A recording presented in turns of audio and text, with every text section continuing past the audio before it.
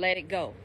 Every time your past tries to come back and haunt you, let it go, because it's in your past. Don't allow it to take over your future, and don't allow it to take over your now.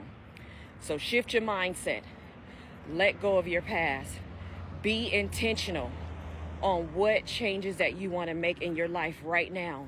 The things that you want to implement to move yourself forward in your mind, in your career, in your spiritual relationship that you have, your spiritual belief, whatever that is.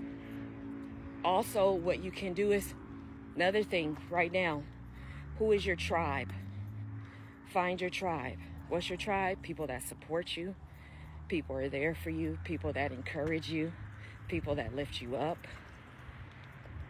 Find your tribe.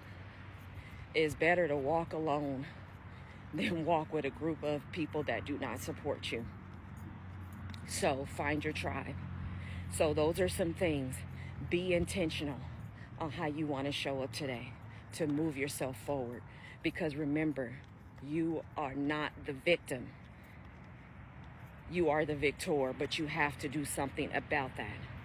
And doing something about that, changing your mindset, shift into a positive mindset, letting go of the past. Letting go of the past.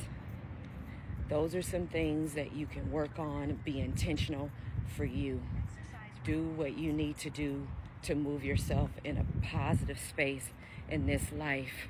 You guys, we only live one time. We only have one life.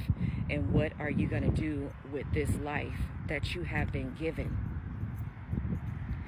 Don't forget to follow my page.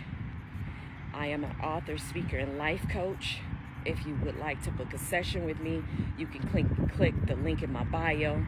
You can direct message me. My information is on my page. But you guys, so often, and I'm telling you what I also had to do in my life. I had to shift my mindset. I had to let go of the past. I had to be intentional.